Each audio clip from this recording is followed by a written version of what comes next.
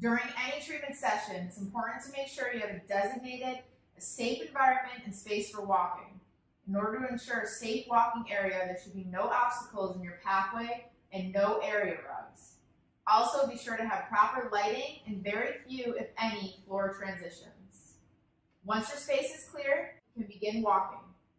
You'll have a running stopwatch for you with 5-minute increments so you know how much time is left and when to stop.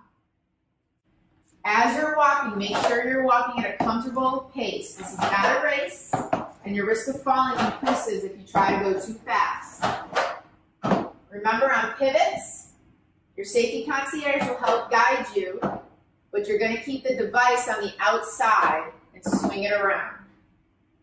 Be sure to walk with a heel strike into mid-stance and then push up.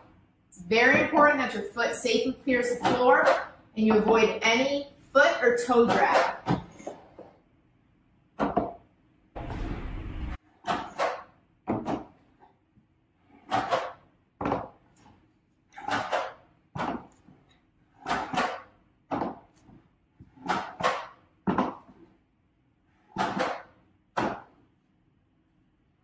There is a safety mechanism built in, so if you do drag your foot or stub it,